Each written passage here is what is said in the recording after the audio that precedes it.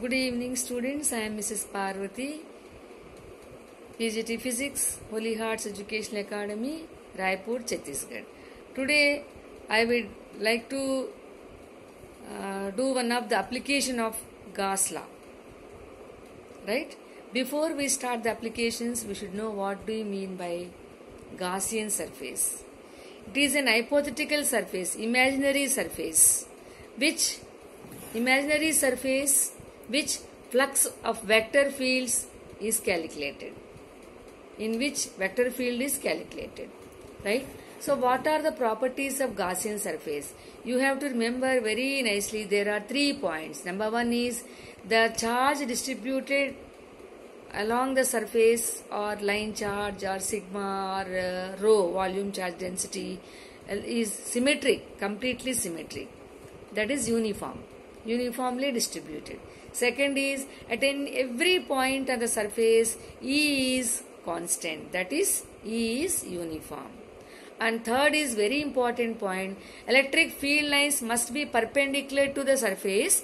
So that is why we have already studied in Gauss law, the value of theta is angle between electric field and the normal drawn to the surface vector.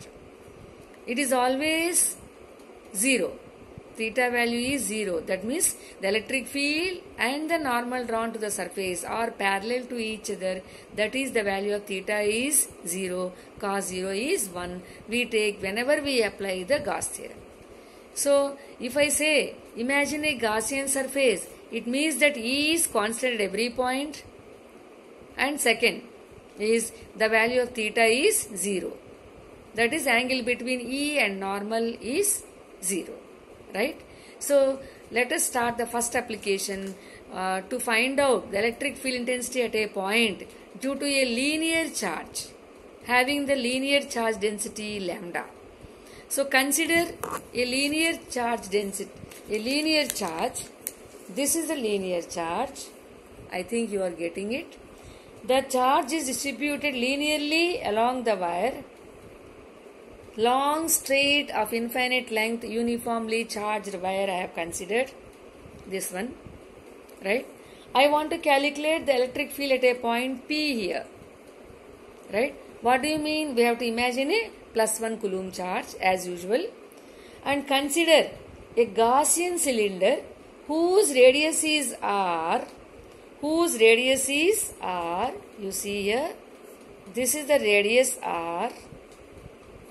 This is the radius R, Gaussian cylinder R, and like this we imagine the hypothetical surface, Gaussian surface. You know, just now we have studied the Gaussian surface properties. E is constant at every point on the surface and theta value is 0. That is, E is perpendicular to the surface or the angle between normal to the surface and E is 0.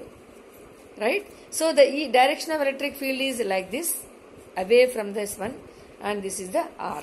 We have already done. Okay. So, first let us calculate the flux. How many surfaces it has got? 3.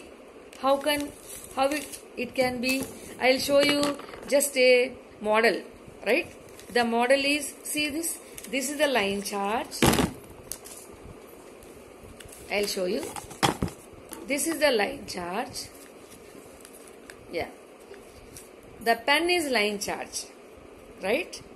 Having the charge, and this circle is Gaussian cylinder.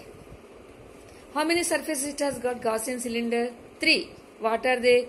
This is the curved surface 1, and second is one surface on the top, and third is down surface. This is circular, this is curved surface, and this is the third surface. 3 surfaces. So we have to calculate the 3 surfaces flux. The first surface is like this, upward, and this is the spherical. This is what? Circle. You know that. Electric field is like this, and the area vector is like this. What is the angle between N and E? 90 degrees. So flux along first surface, phi1 is 0.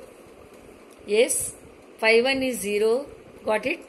Now come to the second surface. Second surface normal is downward and the electric field is like this. Again the angle between E and normal is 90. So flux due to the second surface is also 0. So only the third surface is left. This is the curved surface, that is we are going to calculate the flux. So phi 3 is equal to E dot ds, that is equal to what? E is constant, so you take out outside. E ds cos theta, you know theta is 0. So E ds, E you take outside, and integral ds. What is integral ds? Do you know the formula of curved surface of cylinder? Yes, sure. 2 pi RL, where R is the radius and L is the length of the Gaussian cylinder. Right? So let us substitute the values here. We write E into 2 pi RL is the flux along the third surface here. That only exists. Now according to Gauss theorem, we write integral d closed surface E dot ds is equal to Q by epsilon naught. What is Q? Q is equal to lambda L. We have already defined lambda. Linear charge density is defined as the charge per unit length. So lambda is equal to Q by L, or Q is equal to lambda into L upon epsilon naught. It's clear?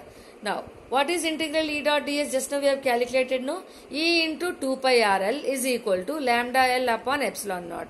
L and L gets cancelled, so we get E is equal to lambda by 2 pi epsilon naught R. If you want to write in vector form, we will write the unit vector R. This is the magnitude. Lambda by 2 epsilon naught R is a magnitude and R is the unit vector. That is, E is inversely proportional to R. So try to plot the graph between E and R due to a line charge, right? And based on this formulae, please solve the problems given in NCERT exercise. Bye bye. See you.